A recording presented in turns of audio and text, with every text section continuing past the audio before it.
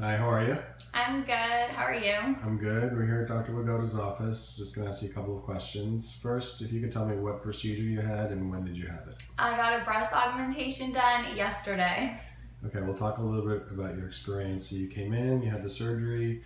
How did you feel when you woke up and when you went home last night? When I woke up, I was a little bit tired and groggy, and I was just sore. Last night when I went home, I was just sore. Like, it wasn't a lot of pain. I expected more, but it was just a lot of soreness and a lot of pressure. But besides that, it was fine. I was walking around my house. We went and sat for dinner. Where'd you go to dinner? The Cheesecake. So you were asked to raise your arms up yesterday and today. Were you able to do that? Yes. Can you show me? Okay. You know.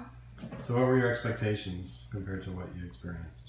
To be honest with you, I thought it was going to be a lot more painful. I thought I wouldn't be able to get out of bed. I thought I wouldn't be able to raise my arms, and I feel pretty good.